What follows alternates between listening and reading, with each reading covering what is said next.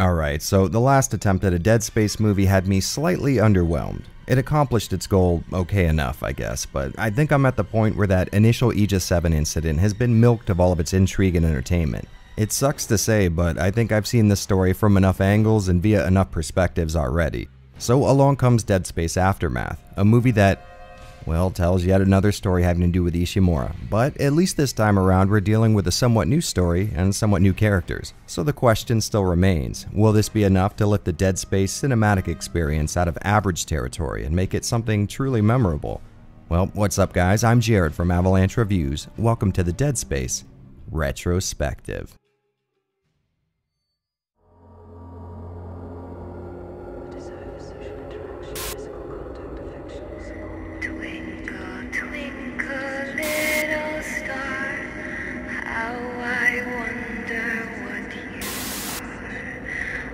Above the world so high, like a diamond in the sky. I can't really find a whole lot of info on the development of this second entry in the Dead Space cinematic universe, but in all fairness, that's not really an issue. This movie, just like the last one, was made to fill in certain gaps left by the first, second, and spin-off games in the series, this time taking place after the events of Dead Space 1 by showing what happened to the ship that responded to the USG Ishimura's distress call. The crew that initially came across the space mining tanker obviously ran into some necromorph related issues, and Aftermath tells the story of what happens to those poor souls after they're quote-unquote rescued. Convergence is here. We shall all be made whole. The movie starts out with military personnel from the USM Abraxas arriving to find out what happened to the O'Bannon, a ship sent to rescue the Ishimura. They eventually stumble upon our main cast, the surviving members of a very Ishimura-esque situation. After rescuing them, maybe a little more harshly than they might have wanted, they destroy the O'Bannon and put the survivors through a series of intense interrogations to discover just what happened to them after they came in contact with the ship, and more importantly, the marker. EarthGov seems to be responding to this in their trademark fashion by developing a cover story and milking anyone who's ever come within 10 square miles of a suspected marker for any possible info they can give. And before we go on, we do have to mention the elephant in the room. Yes, this initial part of the movie is animated in that oh-so-popular CG cel-shaded look that seems to permeate most Netflix-sponsored anime releases. And while this is a pretty bad look all things considered, Aftermath takes a serialized approach to telling its story, with each interrogation serving as its own little self-contained short, complete with its own animation style. Kind of like the methods used in movies like Neo Tokyo, The Animatrix, and my absolute favorite animated film of all time, Robot Carnival. This initial bad CG look might be a bit of a hurdle to jump at first, but rest assured it does get better from here, I promise. Speaking of which, the first victim of what this movie is going to call enhanced interrogation techniques is named Kuttner, a crazy person who essentially has an imaginary friend in the form of his own dead daughter, which might explain why he shot at the soldiers in the intro. After a bit of a good old-fashioned tussle, they get Kuttner in a room with the interrogators and they treat him about as well as you might assume EarthGov employees would by using his fear of being burnt alive to coerce him into giving up everything he knows. Which seems to me like a bridge too far. I mean, they didn't even really ask him without the torture techniques whether or not he'd give the information up on his own, so they're just kind of doing this for fun at this point. His story gives you a good idea of what initially got the O'Bannon entangled with Ishimura in the first place, and has an animation style that looks much more pleasing than what we saw previously, but it also looks a lot better than what we got in Downfall, so we're batting 1,000 right out of the gate. This story starts off organically introducing our crew and setting up exactly why they ended up caught in this little web. Apparently, the O'Bannon was called in to stabilize Aegis 7 after the events from Part 1 had it nearly breaking apart from the planet cracking process, an obvious smokescreen for the real objective, which is obviously geared towards finding any shred of info about the marker for EarthGov.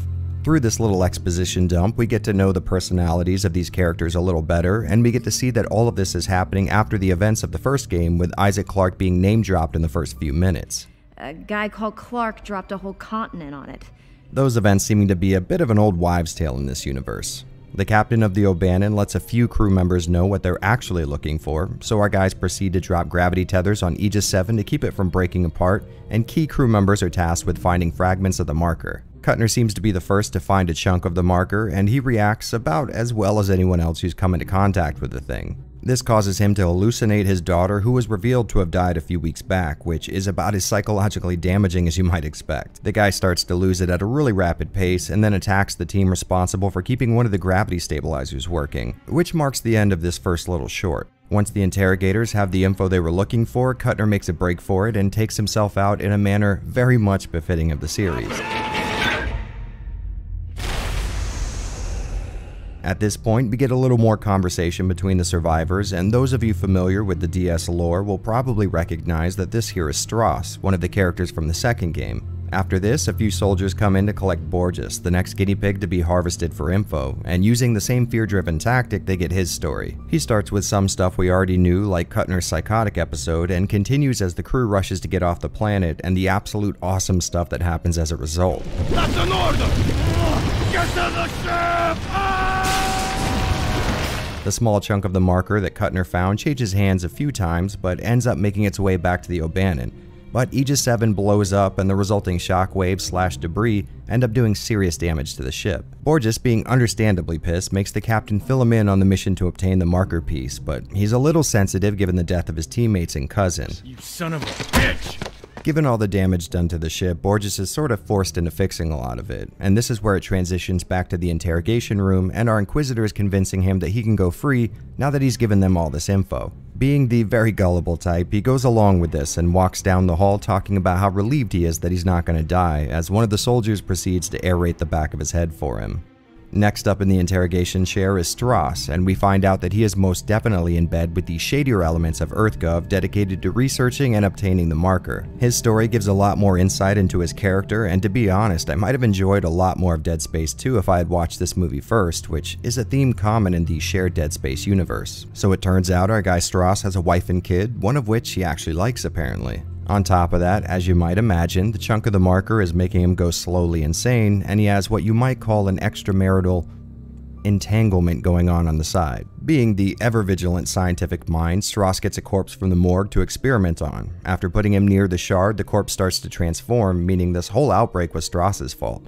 And as Dead Space has taught us, it does not take very long for these effects to spread. All over the ship, reanimated corpses are creating more dead bodies to turn into necromorphs, and Strauss heads back to his wife and kid, who he then beats to death under the influence of the marker. And now would probably be a great time to talk about how this movie cranks the brutality up to 11, which I really do appreciate. I don't know, it just feels very authentically Dead Space to me. This whole family killing thing is something he feigns to know nothing about, despite him subconsciously knowing exactly what happened to his loved ones.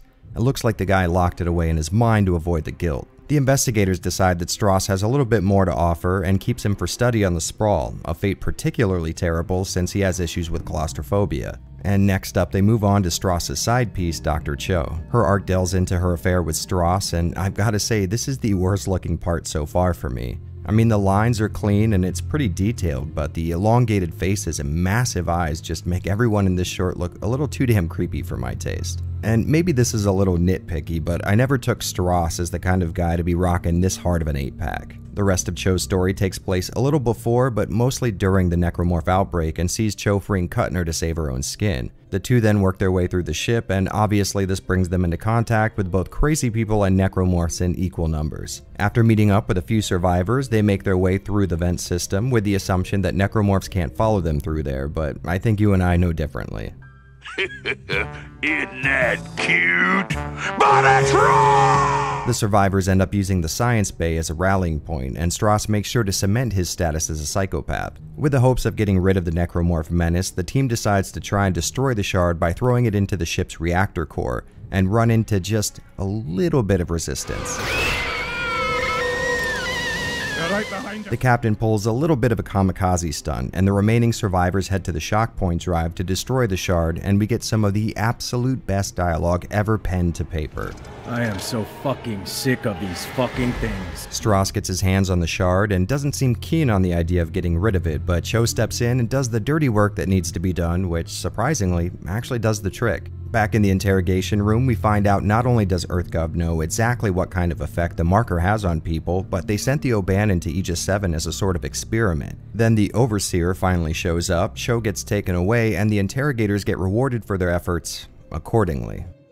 The Overseer says that he wants to find an airtight cover story to keep secret everything that happened on board the O'Bannon, and he wants Cho's help. But she refuses and gets thrown on an operating table for some kind of a lobotomy instead. So EarthGov ends up blaming both the incidents on the Ishimura and O'Bannon on Cho, and the Overseer mentions the experiments on Strauss and Clark from Dead Space 2, and, well, that's kind of it.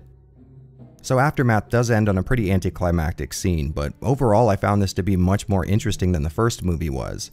On one end, the animation was much more detailed, and even the worst looking shorts still far outshined Downfall's best scenes, but on top of that, the narrative structure of jumping from one viewpoint to the other actually worked in keeping me intrigued. Since we have several short stories to work with, there was basically no narrative downtime. The characters were already relatively established by the start of the movie, so the rest of it could be dedicated to further developing them.